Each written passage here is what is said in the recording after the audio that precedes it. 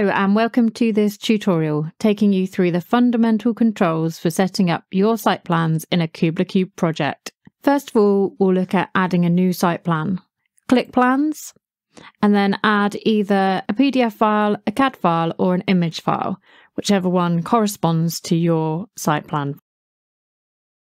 So let's start by looking at the CAD files, as these tend to be easier to manage. While CAD files themselves don't store unit information, Kubla Cubed will automatically estimate the units based on the ones that you've set for your project. In many cases, this means you won't need to manually adjust the scale or position.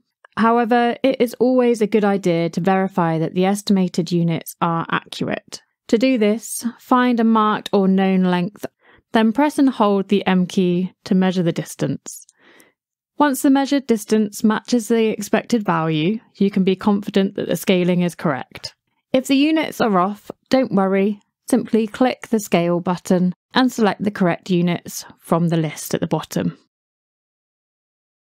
Images and PDF files do require scaling, so we can start by choosing the image or PDF file that we wish to upload.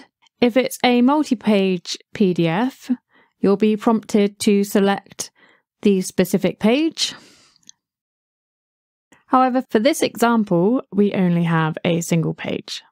Once the file is loaded, you'll see a bar on the side here with options for defining the site plan. These controls allow you to set the position and scale of the site plan, crop out any unnecessary areas such as title bars, and make shaded areas of the site plan transparent. You can see our video on cropping, colours and transparency for more information on those. While editing, you can see the other project content behind the site plan, and this can help you align different elements, but it might make it become visually cluttered.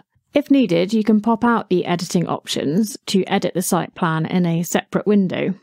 Pop out the site plan by clicking the arrow out button, like so, and you can maximise that. All controls remain the same in this view as they do in the model view, and to return you just press the pop back in or the arrow in button.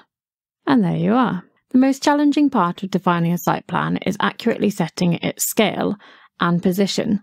Since there's no standard for site drawings, different plans may contain varying information, which can complicate the process. The best approach to determine scale and position depends on the specific data available in the drawing.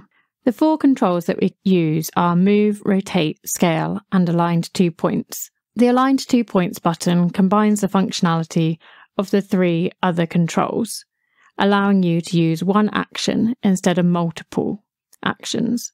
Depending on your situation, you may choose to use the individual controls or the all-in-one option. First, we'll look at scaling.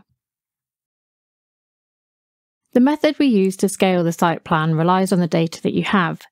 You might have a scale indicated on the drawing, such as this one, with a 1:400 at A3 size paper. Alternatively, you might find distances on a scale bar that is marked or on the site plan.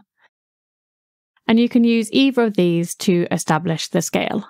So click Scale to begin and select your preferred option to set the scale.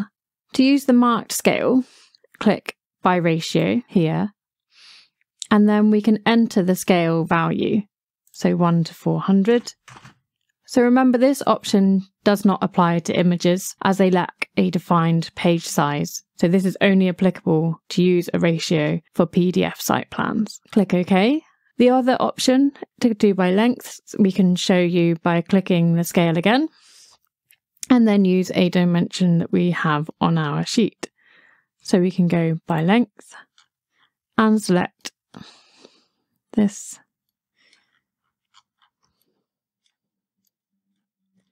known length, and just click at the start and the end of the length, and this length is 103.6.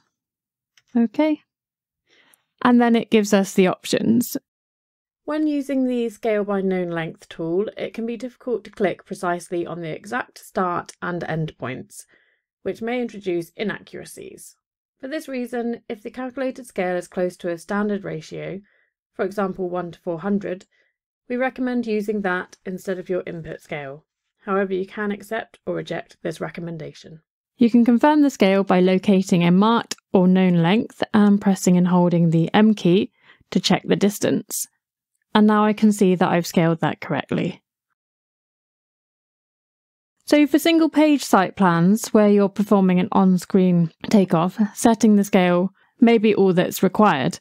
However, if you're working with a CAD file or aligning the site plan with others that have been loaded into the project already, you'll also need to adjust its position. In some cases, rotation may be necessary first, though often the loaded site plan will be correctly oriented.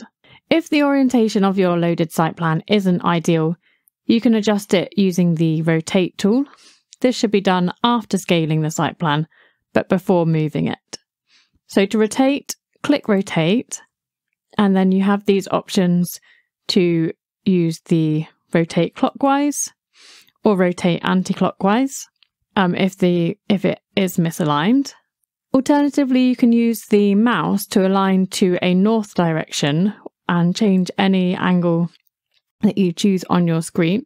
This is commonly done to align with the north arrow on a plan. Okay, so after scaling and rotating the site plan as needed, you can reposition it using the Move tool. You can do this using marked coordinates or by referencing a point on the plan, which is shared with another already loaded plan. So we have this plan already in our project, which is page 1, and we've set the scale already. So this site plan doesn't require any rotation. This plan has, though, got coordinates marked, allowing you to set the coordinate by inputting the value. We click Move and click on the point, and then we can input that easting and northing.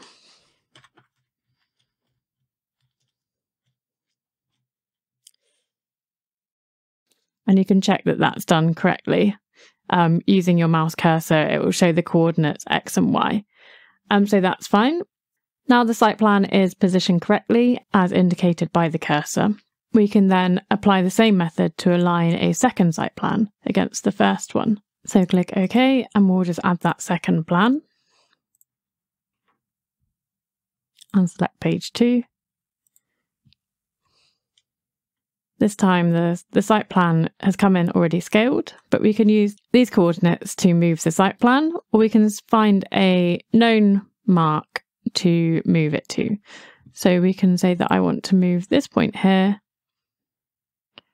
which is on this site plan, over to this point here, which is the same kind of known mark. And there you can see that the plans have aligned like so.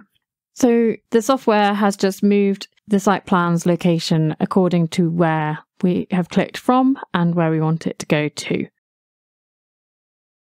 The final control, Align to 2 points, performs the functions of the previous 3 controls in a single operation.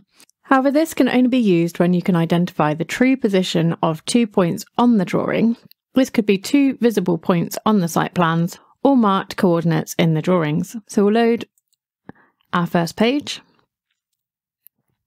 You may remember this drawing has marked coordinates, so we can use the Align to 2 points by clicking the button and clicking on the first point. Just zoom out so we can see that coordinate.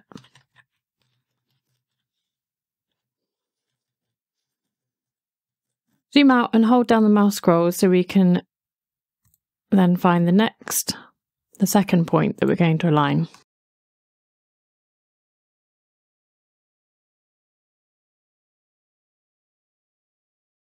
Okay, and like before, we've got the options of adjusting to kind of a round number or the exact number where we put the points.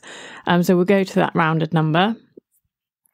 And that is nicely aligned. If we zoom into the cursor, we can see that that is positioned. If we use the M key, we can check the scale on this one. And that's great. Excellent. So then we can import our second plan. So just click OK and add the second PDF page. So page 2.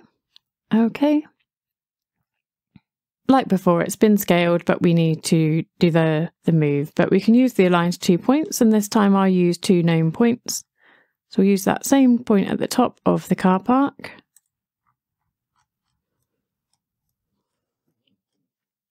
I'll mark that on there.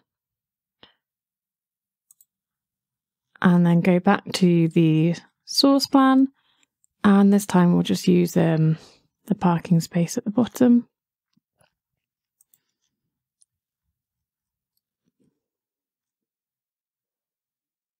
And then the second point, zoom slightly in. And there we are. So that's nicely aligned because the software has automatically made any necessary adjustments to align the 2 drawings to the specified points.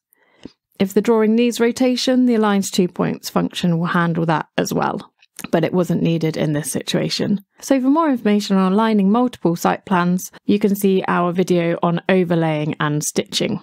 Finally, once you're done editing the site plan, click OK to confirm your changes, and the site plan will now appear in the main window. In the Plans menu, you'll see that the site plans are listed, and you can see that you have these options. You can hide with either the eyeball or clicking the word hide.